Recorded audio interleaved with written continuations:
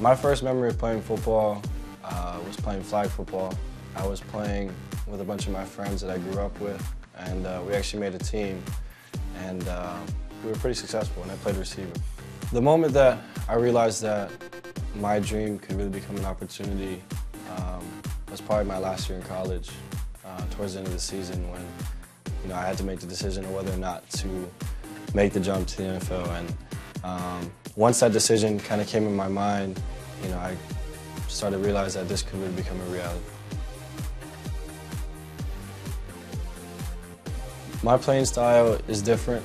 I view myself as a versatile player that can both run and throw. And quite frankly, whatever the coach asks me to do, I'm going to do it to the best of my abilities and try to execute. I don't have a nickname, and I'm not looking for one either. The hashtag that I would use to describe myself is Hawaii 5-0. Greatest athlete of all time would be Brian Clay. He won a gold medal in the decathlon.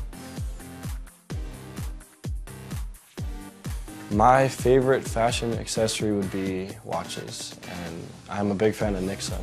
My celebrity crush would be Nicole Scherzinger. Something that the fans may not know about me is that I'm truly passionate about the game. My competitive drive is something that, that wakes me up every morning and motivates me to be the best player that I can be. So, I truly love the game, and I'm passionate about it, and I look forward to getting it started.